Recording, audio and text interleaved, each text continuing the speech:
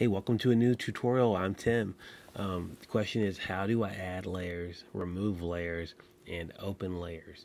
So layers is really important when you're doing graphics editing, whether you're working on photos or you're creating art or advertisements.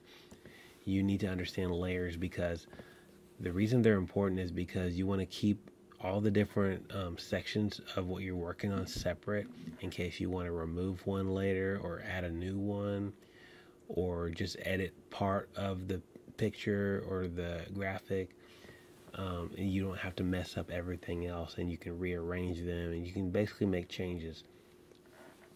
So I made a few files and I'm gonna teach you how to do each of those and maybe a couple of extra critical basics with layers. So we got a few files right here that I've already prepared, and I created these for this tutorial, and I made them available, links in the description, and you can download them and use them for whatever you want or follow along, which is why I made them available.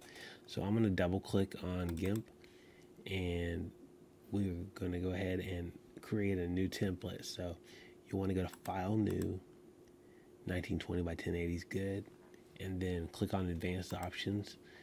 And one thing you want to do is just change the comment. You can make it whatever you want. You can put your name there if you want. And then on the background color, change that to either white, or you can use your foreground color, which is this one. That's your background color. Or you can make it transparency. We'll go ahead and do that and hit OK. And now we have like a canvas that's transparent background. So go ahead and go to File, Open as Layers, and we'll go to Desktop, and here is the blue world background that I made. So we have layer number 1, and now one thing you can do is you have your 2 layers. You got your original background that it created, and then you got your new layer that you just opened up. You can make them invisible, so you can just get them out of the way without deleting. And you can right click on one, you can merge it down, and now it's part of that layer, and now we only have 1 layer. Next, now that we have that, we'll go ahead and go to File, Open as Layers, and I'm going to get the other 2. So I'm going to click on one, then I'm going to hold my Control key and hit yellow text, and then I'm going to hit Open. My cat just walked over to me and is just staring at me, so like if I'm distracted, it's because like she's just being creepy. But anyway, so now we have our 3 layers, and you can rename one by like right click on it, hit edit layer, and then I'll just call this one like yellow text, and that's just to show you how to rename it. We'll call this one like the text cutout. And to make a new layer, I'll go to Layer, New Layer, and I'll name it right here. We'll call it Outline. Hit OK.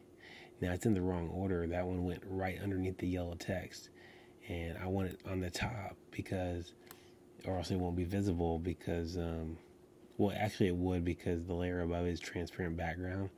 But still, you want to keep your layers in the right order. So left click on one, hold it, and drag to wherever you want. I'm going to drag it up there. And I'm going to use my bucket fill tool, and I'll get my color picker tool, and this is how you do it. Click on it right there. Click on the layer that you want to get the color from, which I want that yellow. So I'm going to click on that, and then I'm going to click on the yellow, and now I'm controlling that yellow in my foreground colors. Now I'm going to grab my bucket fill, go up to the outline layer, and what you want to do is just fill it in and go to Select All. It's just a little extra value to create a reason to make a new layer, and also you're going to learn how to do an outline on your frame or your canvas. So go to Select Shrink, and all your selection changes will happen right here. Select Shrink, and then I'll just shrink it by like 20 or 25 pixels and hit OK, and then go ahead and hit the delete key, and there you have it. Select None, and that is how you work with layers in Gimp. And thanks for watching. I'm Tim. See you in the next one.